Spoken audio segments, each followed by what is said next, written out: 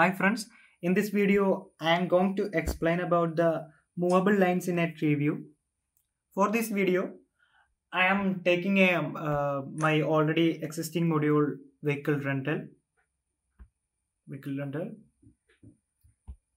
We can see currently we cannot change this tree view order, or we cannot move the order of this tree view. For that we can check the pie chart. And this is a model. For that I am just creating a new field called sequence is an integer fields dot integer. I'm adding a default sequence. I'm taking done. Then we can go to the XML for this model. This is the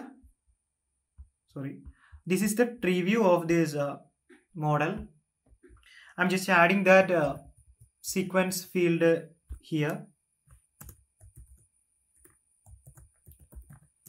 Field name equal to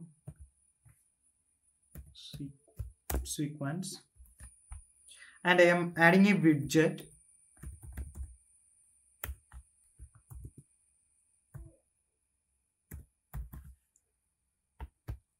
Like that. I'm just rerunning this code, and we can go to the Odoo, upgrading this module.